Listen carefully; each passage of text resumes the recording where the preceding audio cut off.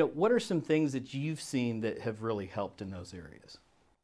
With regards to Consistency. the with flipping the switch and being consistent, Yeah. it's the moment you start feeling that sense of fear that we create, or Yeah. maybe it's doubt or worry that we're not going to make weight or we're not going to perform well. It's that is the moment where you have to catch yourself and really look in, dig deep, and just shift the mindset.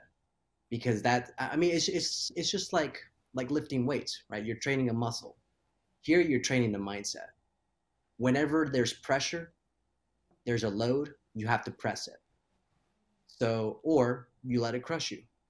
And that's how we train.